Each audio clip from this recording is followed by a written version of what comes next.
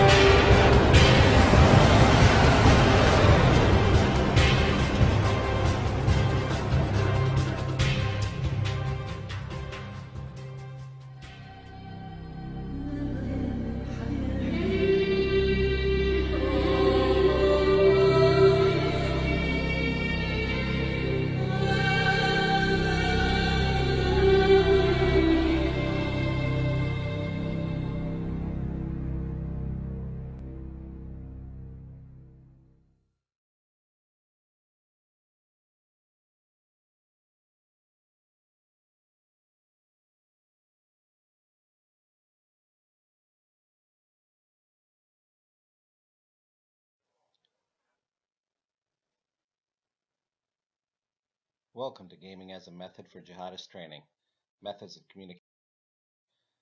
The agenda, what we're going to cover. We're going to take a look at traditional online training and the evolution of video games with respect to jihadists. We'll also take a quick look at Kuma Wars, a Syrian development group, and their development of Underash and some of the other tools that they have developed, actually video games. We'll take a look at traditional jihadist methods of communication and the MMORPGs. We'll explain what that is as well. And we'll take a look at a cyber conversation, interesting conversation that has been had and actually may have triggered some other activities on the internet. We'll decode the war planning scenario, and we'll take a deeper dive into what is called VBS2 as well as JCOVE Lite, and then we'll conclude this conversation. And that'll be it for today. Thank you. So online training.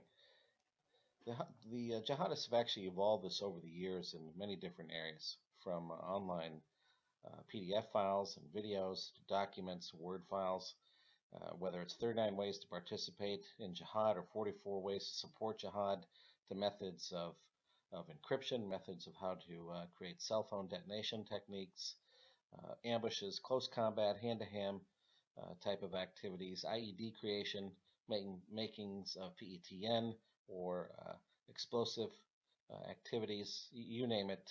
Pretty much anything is out there, even how to set up a jihadist media organization. They have actually evolved right along with the evolution of the internet. Many of the things you see on the screen here today are actually documents collected by Treadstone 71 over the years relative to jihadist and Al-Qaeda type trainings available on the internet through various forums and download facilities. They have continued to grow and evolve, as well as modify where they're going with respect to online trainings as technology's been made available. If it's available to them, then they will actually use it and they'll create new content rich in media relative to their needs at the time. This is a recurring theme relative to this discussion today, because as we start, we'll take a look at some of their early days and what they actually used. So the evolution of games with respect to video games is actually, as I mentioned, a standard flow with respect to what we've seen is American's Hell. This was actually a tool set that they took and hacked and modified and tried to make it into a relatively fun video game. I'll make this game as well as the Quest for Bush available. There'll be a link at the end where you can go and download these games if you so desire. These games, with respect to American's Hell, was actually a shooter type of game in the tradition of just the old style video games from the 80s, where you'd actually would shoot at an object flying overhead and increase your score. They modified some of the videos on it, as well as some of the content, and changed it into more of a jihadist video. Originally, game, it was called Heavy Weapon. Heavy Weapon, kind of a fun game. Again, you've got a device down the bottom and you're aiming at these aircraft overhead. They just applied their version of it since they didn't have the skills to actually create their own, nor did they need to. It was able just to hack this current version. A relatively fun game, low skills. Heavy Weapon is not really much with respect to propaganda, but it was one of their earliest attempts in actually using video games to get their message across. As you see here, that you could actually buy it for $19.95 was Heavy Weapon, the deluxe version. They also came with a download with cracks and keys and key generators. You could actually open it up, and this is one of the ways that they actually modified this and turned it into what they call American's Hell. The next video game was more of a first-person shooter in the style of Doom. This was Quest for Bush. As you see in the video here, you've got Zarqawi and Bin Laden, and you've also got Bush and Tony Blair, as well as the King of Jordan, and a Shia leader in the form of a Ayatollah Khomeini. This game, again, was modified and tweaked, and images of Bush and his staff, as well as Shia leadership from Iran, are all throughout the game as you try and reach Bush to jail him and take him into custody. This again is much like a Doom game. This is a better effort. It's called Quest for Bush, or Night of Bush Capturing. This is the second video or game that I will make available. Again, there'll be a shared link to a Google Drive at the end where you can download these as zip files and take a look if you so desire. Kuma Wars Under Ash. Kuma Wars is a professional organization in Syria. They actually have written and sold several different reality games, Under Ash being one of those. You can go to kumawar.com if you want to take a look. These games are much like US-made video games, only in the viewpoint from the Arab side of the house with respect to anti-Israeli graphics and plot lines. Specialforce.net was one of the sites that they had, and people would rate it. As you see here, that was walking through Beirut, the capital that defeated the greatest army in the world. I stopped by one of the computer game shops dispersed widely in Beirut and most Arab cities, and I saw the children playing the game of the invincible American hero. Bottom line here is they want to change that view, want to change it into an Arab Muslim fighting the Jews as the Islamic resistance in Lebanon. And so thus came the birth of Kuma Wars out of Syria, into creating videos where the Arab Muslim was seen as a hero against the West and against the Israeli state. Kuma War here, soon after the death of Bin Laden, they came out with a new module, a plug-in for the death of Osama Bin Laden. As you can see, this was a downloaded game that you could actually download this or buy it in a shrink wrapper and on Windows devices. On the left, you see they've got World War II and Vietnam experiences and so on, as well as mobsters, dogfights, street stalkers. So They are not just dedicated to writing games relative to Middle Eastern plot lines, but the majority of what they do write is relative to the Arab Muslim as a hero. Kuma's war as well came out with The Road Home Goes Through Kandahar, more of a Taliban type of video game about IEDs, rockets shooting down drones or using drones. This was actually an online game. As you can see, the different servers available to you. If you download the different packages with this, you can actually set up your own server, your own games, and run and maintain all your different games yourself. This could be very powerful if you wanted to actually track who was playing the games within your particular server area, which actually, once you're inside these games, they're actually quite secure. But coming into it and using it could be something that could be used as a tracking mechanism. Regardless, you can see some of the ideas here: Karbala, The Reckoning, Afghan MP, Sadr City MP, and some of the other games that have been made available within the Kuma War. This is actually a video under Ash, Afkar Media, with respect to Damascus. Let's take a look at their intro as they're trying to sell this one particular video game.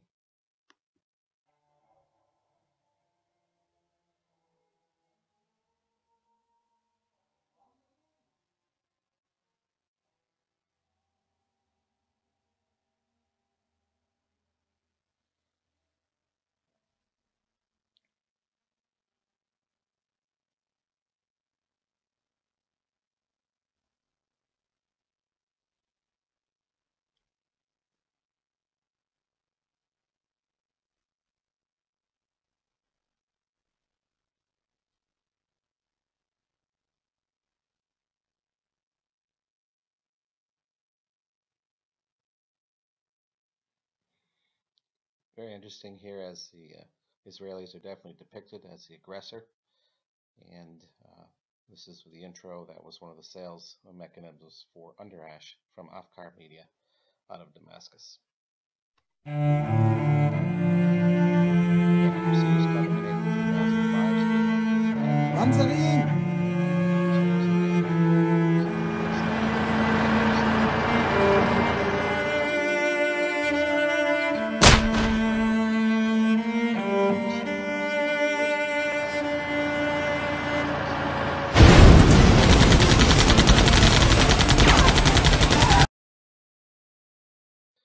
Jihadist traditional methods of communication in MMORPGs.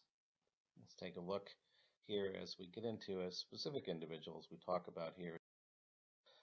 First, though, we'll take a look at jihadist methods of communication. Over the years, they've used IRC chat rooms, they've used forums of the bulletin, heavily used, still used today. Encryption, whether Mujahideen Secrets version 1 or 2, different encryptors they have. They even have malware encryptors. They have encryptors for Pigeon with respect to IRC nowadays, as well as a beta version of an encryption to be used on Blackberries and mobile environment.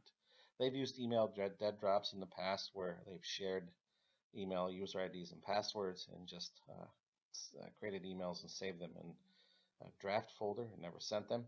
I've been in person, of course, more and more as they've moved away from electronic means or cyber means.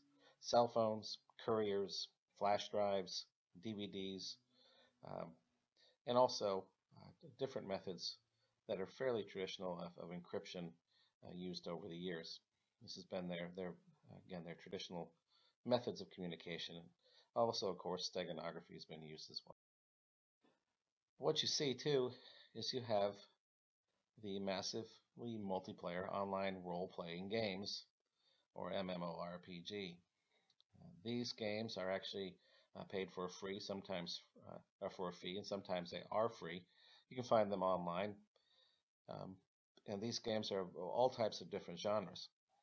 The critical thing here is that it's hard to know who's in them, who you're playing against. You can actually use different anonymizers to hide your IP before you go in to play these games. But these types of sites are around the internet. You can pay a small fee to get in and start playing, and actually once you're inside, you can actually communicate to one another inside the game. Again, we're going to talk a little bit about Email Van Veen here in a minute, and you'll see what he studied. Look at massively multiplayer online role-playing games. What he found over this time frame was very interesting. He found that terrorists could utilize these different games into a secure environment that could actually not be broken. This was an unbreakable code for intel agencies. They could get inside, they could start communicating, and if there was just run of one of their own games, it would be hard for anybody to know what was going on because the games are typically violent in nature, violent by design. So when someone is talking in a violent nature online in these games, why would you think anything other than it is part of the game as opposed to possibly hidden messages within messages? And again, and access from anywhere, and they can using anonymous accounts to get in. Very difficult to find out what's going inside these games. So for 2 years, Emil studied these. He came up with some great ideas about how actually jihadists, as well as anyone, could use these tool sets to reproduce real-world dangerous activities. Someone who wants to blow up the Brooklyn Bridge could actually examine the target in detail and scout this in his way in and out, as well as the same way you would with Google Streets. These tools have very specific geographic locations and designs based on what's been taken from where were photographs, videos, you name it. So he found that these were primarily great sites to actually conduct terrorist communication activities. So in his cyber conversation here, we're going to take a look at what he had put together, he being Emil Van Veen. He's actually written a book, MMORPG, that you can find online. I'll put some links here in a second. A very interesting book on this. It's a novel, but the narrative may have actually triggered the alleged NSA intrusion into World of Warcraft. So let's take a look.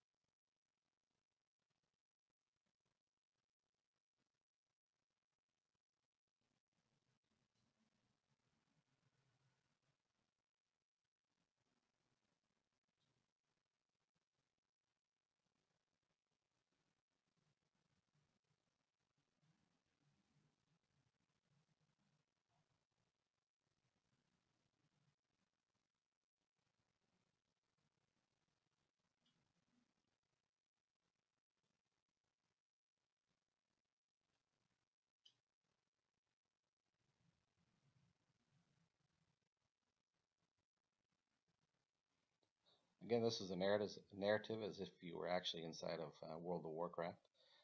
And this narrative was just a communication between two of the players. To look at trying to decode this actual war planning scenario and find out what did they actually mean? Was it actually part of the game, or was this? So you have the World of Warcraft map and the Zaram Strand and the Stone Talon Mountains, as mentioned in that narrative we just saw. Again, Emil Van Veen's book, MMORPG, that you can find online, Goodreads, or on Amazon. It's fully available. Great read. You should take a look at it. So now we've got the Warmonger leading a big raiding party next Thursday. He continues a fun little romp through Stone Talon Mountains. Yes, but this time I want to hit the keep. Wow, you must have acquired the Dragonfire spell. Yes, last week in my inventory and ready to cast. Excellent. The time for the raid is 11:30 a.m. Eastern Standard Time. Continue. The World of Warcraft map is actually an overlay of Washington, D.C. Show you the photo in a second. You come in the southeast of Zaram Strand, clear out all the mobs. Then we attack the keep itself and use the spell. The Oracle says that there are 110 gold and 234 silver inside. That's the real target. Talon 238 says 110, 234. Got it.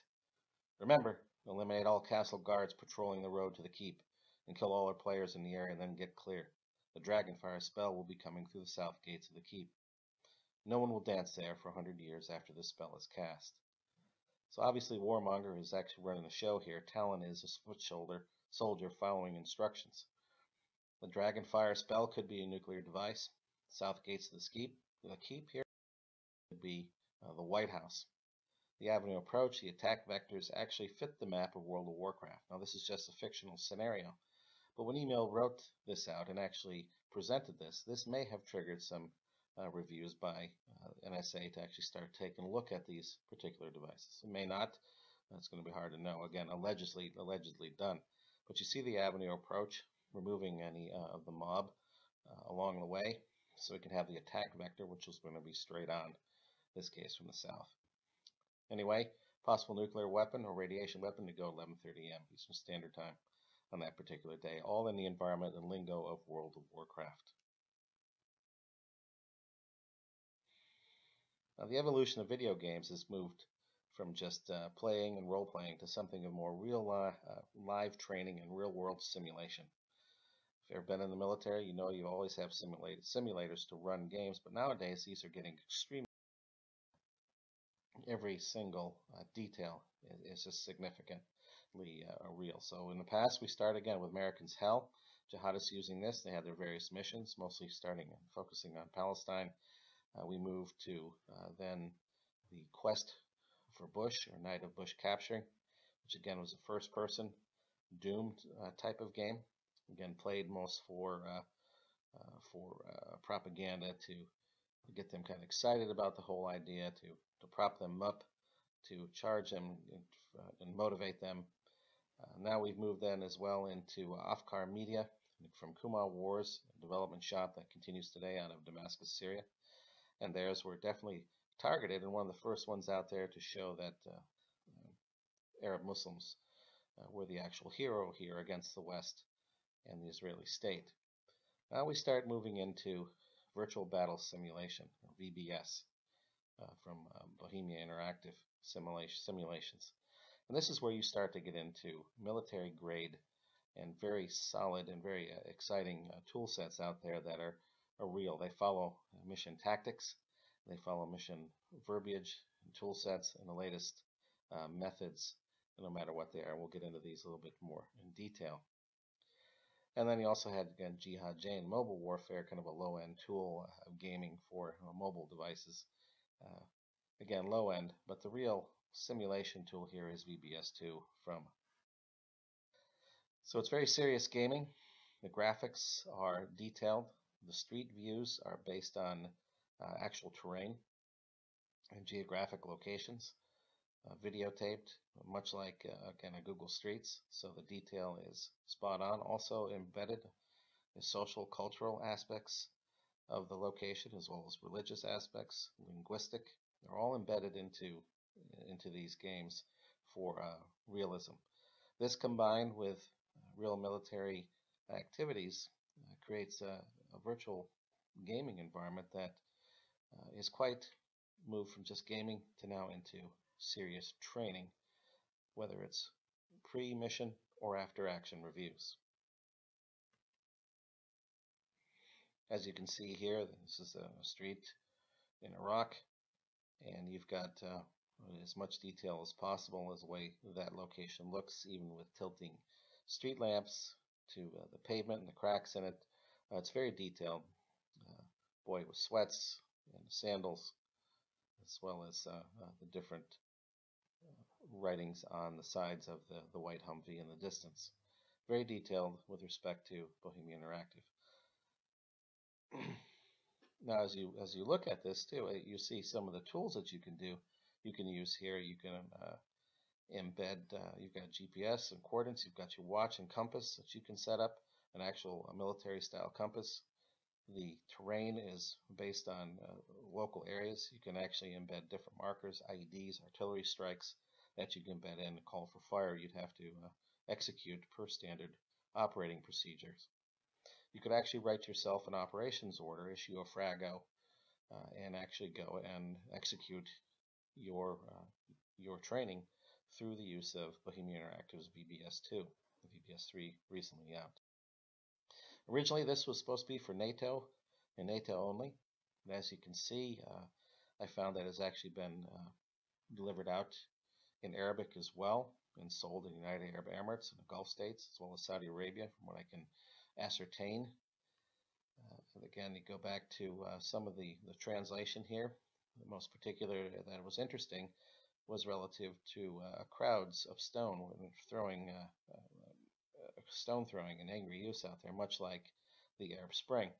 So it could be used for a lot of different things, appealing to different government entities who may be involved in Arab Spring type activities at the time of this release. This was a 2010 release of this particular simulation for Bohemia Interactive. They've got terrain editors based on actual locations, as I said, GPS receivers, sensors, cameras, and access models to evaluate what they see. They've got tracking capabilities. It is very effective. It is an excellent training tool. One of the problems, though, with is that, well, before we get into the problems, we'll continue on. Bohemia Interactive, their mission, definitely create an affordable simulation platform that provides vast, dynamic, high-fidelity virtual environments supported by a comprehensive suite of easy-to-use development tools, and they've done it.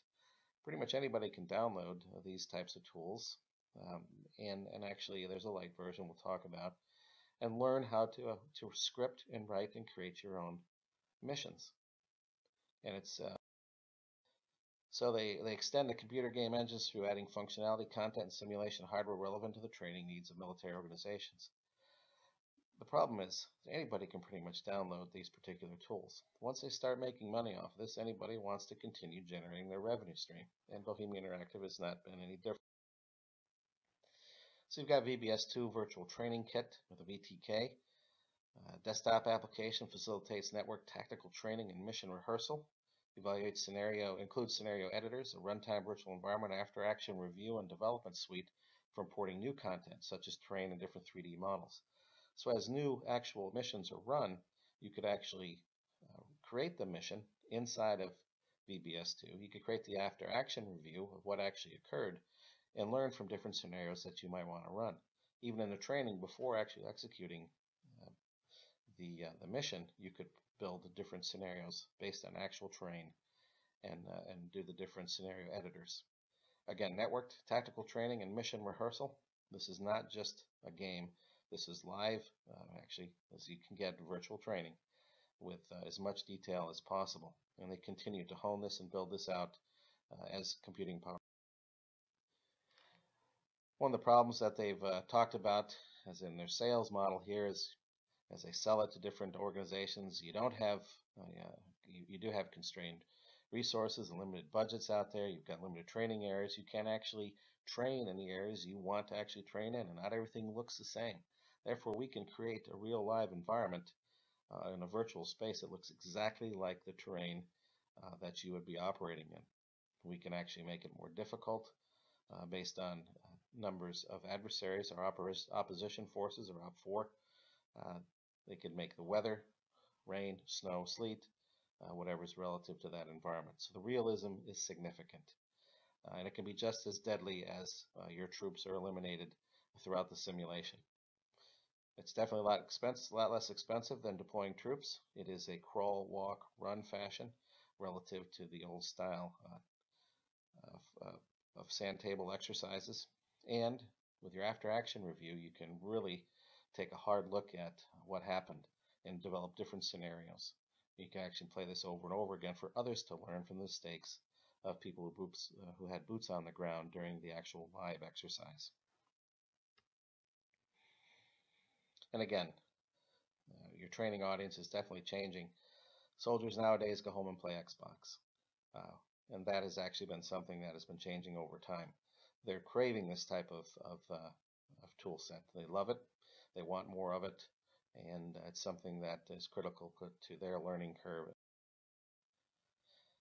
So the solution is definitely a simulation, but there's been a gap between tactical training needs and what typical military simulation provides. I've actually been in military simulators for M1 tanks, and they were okay, relatively limited compared to what VBS2 now offers. I had actually taken these and used these back in the early 90s. Much has happened in that time frame. And nowadays, the simulations are just incredible. Back in the day, these were inflexible. They had to be done in warehouses inside these big boxes and had to have all kinds of computing power and people running them and managing them. Nowadays, you don't need specialized hardware. You can run it off of your PCs or servers. It doesn't take a whole lot. Matter of fact, you can run it networked across the internet if need be. And so it actually looks real, it feels real, as opposed when it didn't. The languages are the same, again, as I mentioned, social, cultural, linguistic, historical, uh, political, economic, social, technological, environmental, and even in industrial areas will look, smell, and feel the same with VBS2. So the evolution of a game engine, started as entertainment, but you get into heavy military training. And you have definite enhancements for military organizations. Again, the crawl, walk, run, you can actually create the terrain that you're going to be on. It looks and smells exactly the same. So when you actually get to that terrain, you know where the steps are. You know that it goes up 10 feet here and there's a draw off to the left. It is very specific. It is very effective.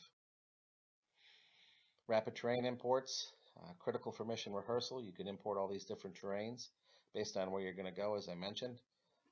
VBS2 recently bought a terrain organization, a company out of the Pittsburgh area a couple of years back, and so now they own that feature as well. And as they expand across the globe, they're actually a Czech company out of Prague. So from game to simulation, it really allows end users to author their own scenarios. They can do it in a very short period of time with a little training. The training is online. You can download different manuals online, different help files embedded just like they're in a Word file. It is very effective. The after action review, we're going to talk a little bit more here with some live scenarios. And again, it doesn't take long. Train imports about 1 day or even less based on the writing of this one was 2010. So nowadays you'd imagine that the train import is significantly shorter to do.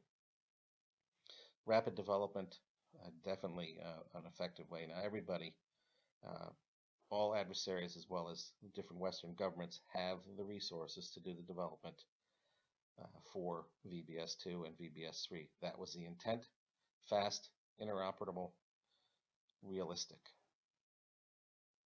So in 2009, it was a de facto military simulation standard out there. U.S. Army, Australian organizations, New Zealand, Marines, UK military, Ministry of Defense, Special Forces out there as well.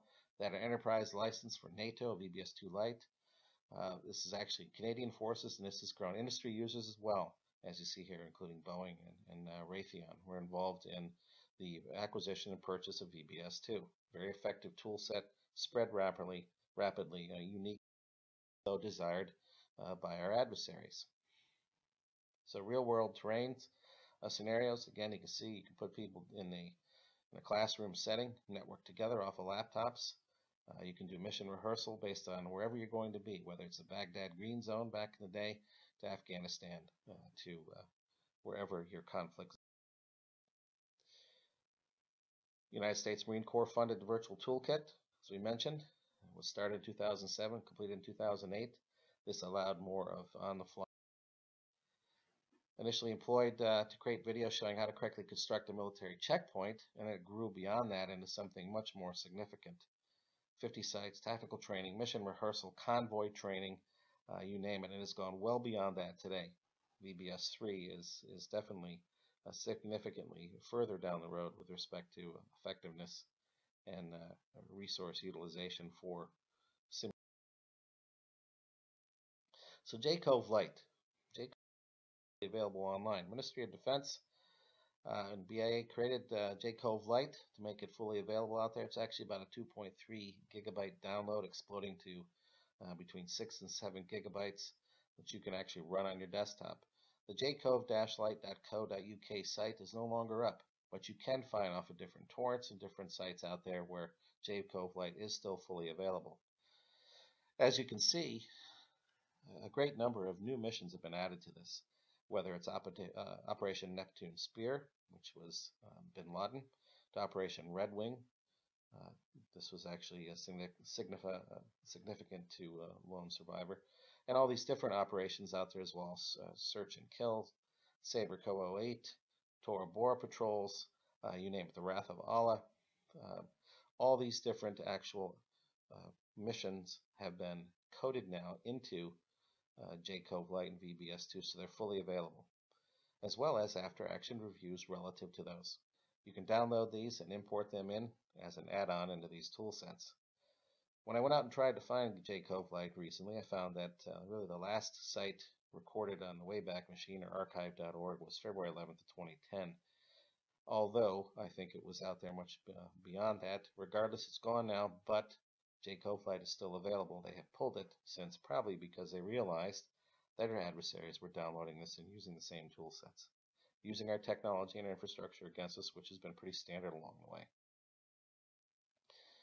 Here's the U.S. Army Lite. Again, the JCOVE Lite. At the time, you could download it from different from different sites out there. As you see, it's about 2.3 gigs. Runs on XP Vista Windows 7, 32 and 64-bit, as well as the game version that you can buy online. The requirements are relatively minimum. Pentium 4 at the time, 2.2 gigahertz, 1 gig of memory, 128 meg RAM. So nowadays it will definitely run on the machines we have the definite power. As you download and use JCOVE Lite, you can see February 3rd of 2010 when it was posted. And there's a README here on the right. You can see the location where you could actually download. The site is gone, jcove-lite.co.uk, but it gives you a little README on how to actually explode this and run it. Some of the other sites now have actually come up relative to VBS2, like ARMA, and all these different hosted sites out there. It's quite an industry for using these types of tool sets. There's also a significant number of videos on YouTube relative to VBS2 and JCOVE Lite. So let's take a look at Ganjgal. This was a battle that occurred in Afghanistan in September 8, 2009. There was complaints of coalition casualties were vital and caused by a failure of the chain of command to provide fire support for the team, triggered an official investigation into Ganjgal. And as you can see here from the image, you can see the different release points, overwatch positions, as well as enemy forces in the red, access roads, axis of advance where we had coalition forces coming in. In the end, Captain William Swenson and Marine Corporal Dakota Meyer both received the Medal of Honor for their actions, even though there were some discrepancies in reporting. But Ganjgal was actually used as a mission review, an after-action review with VBS2. And we'll show some of that in a second. So the Army Center for Army Lessons Learned has used VBS2 to actually create a reenactment of the Ganjgal ambush. And what's available online is a version that is the commander's version. It's about 17 and a half minutes long, and I'll provide a link to that. But you get an idea what the after-action view can do. Now, if our adversaries have JCOVE Lite, they in turn can actually create their own after-action review. They could do their own mission planning based on the terrain. They could actually take a look at how this actual ambush didn't fully succeed as they wished, because their desire would have been to kill all the Marines and Army involved instead of just the 4 Marines who died needlessly in this actual ambush at the time because of some of the problems they had with call for fire and support. Regardless, this has been put out there as a after-action review, and the video and the follow-through is pretty darn close to the interviews. These are screenshots actually taken from the VBS2 video. Again, here's a YouTube link to that off of the Center for Army Lessons Learned. It's been published on YouTube. This was actually, portions of this were taken by 60 Minutes, actually, as they interviewed Dakota Meyer to find out more about what happened there and celebrate his winning of the Medal of Honor. Regardless, as you see, it's pretty detailed. You can see the different forces in the blue that are coalition, different landing zones, medevac helicopter, the 4 Marines, where they actually were found, KIA, as well as the positions of Taliban fighters in the Ganjgal Valley area. And you'll see as well that all these different videos have been posted online about VBS2, whether it's underwater navigation, terrain training, leadership training. These are all online and fully available, excuse me, for anyone to download from a YouTube or view on a YouTube site. Very powerful, but also powerful for adversaries. And there have been that may look like adversaries have been using these tool sets. Regardless, here's a cut from 60 Minutes as they took slides from the actual the video from VBS2. Let's take a look.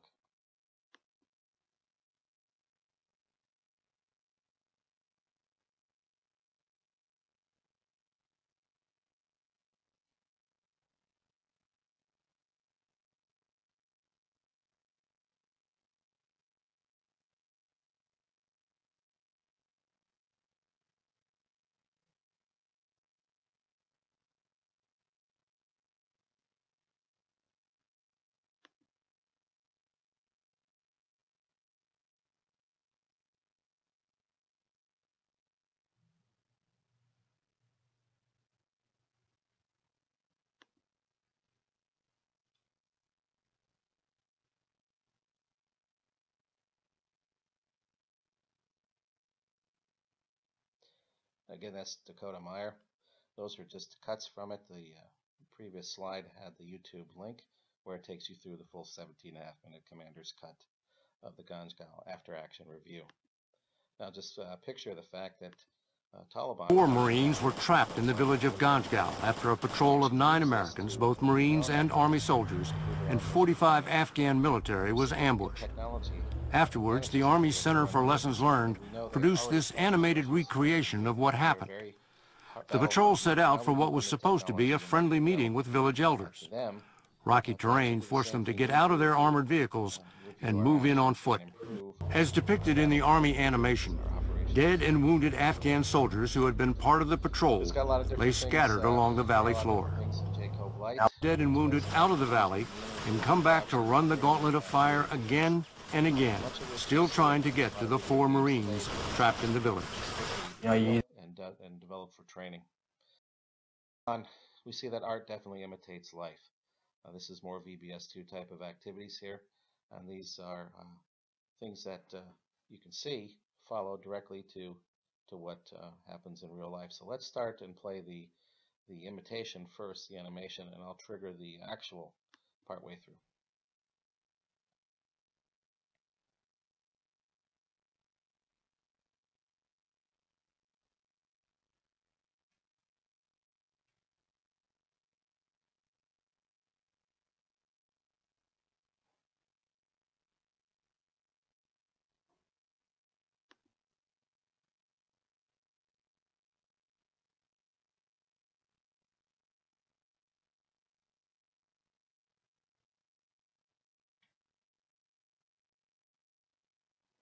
What you have is an actual SEAL team in a Zodiac coming in and connecting with a Chinook helicopter, whether in real life or in VBS2 and simulation.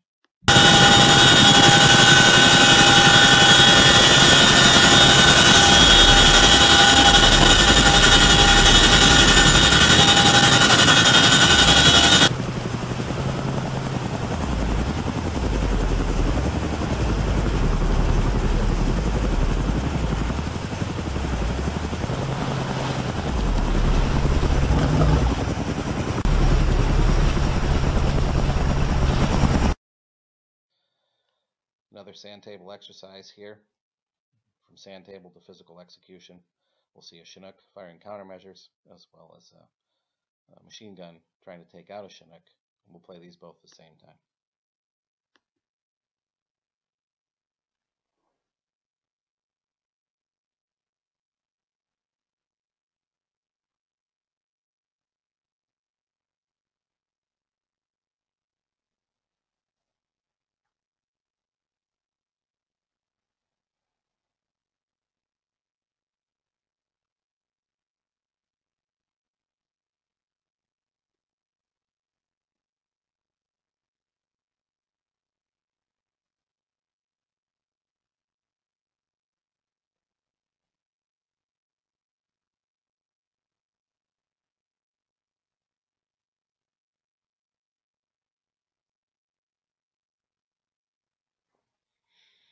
Again, there's a lot of different functions and features you can add into this, but the realism is there, and it is actually being used by our adversaries. Standing by. Standing by.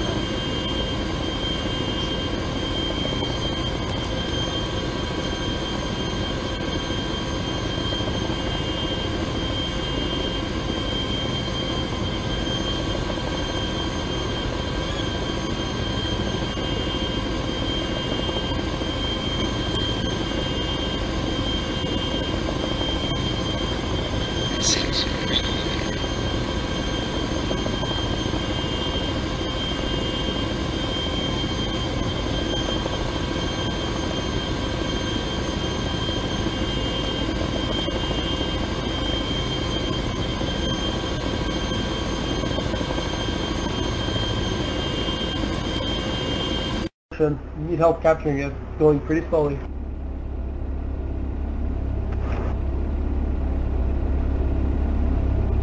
Medic, heal at position.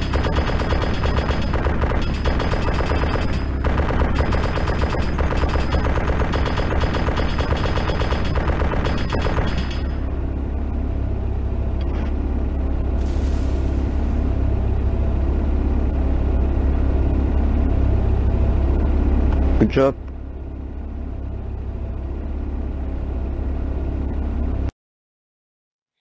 So who can get J-Cove Lite? Pretty much anybody can get J-Cove Lite.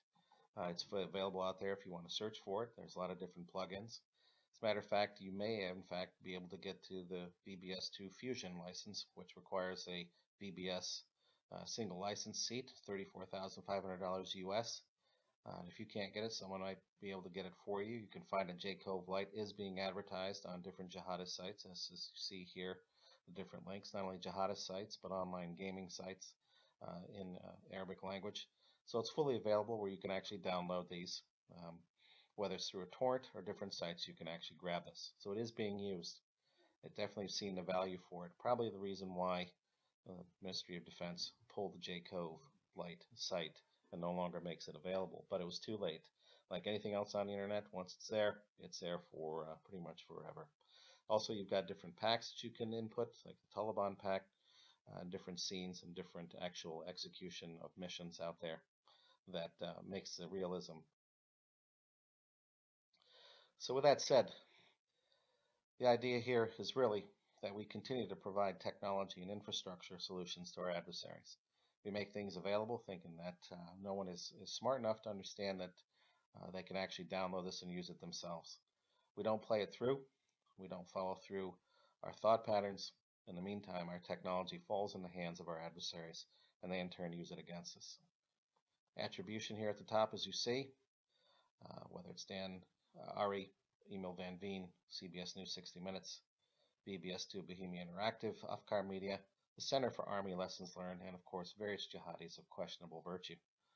Thank you as well, and as you see here, there is a download link to Americans' Hell and Quest for Bush. I'll leave this on the screen for about 1 minute, and then I'll take it down and you can grab this. Thanks for attending. Leave your comments here.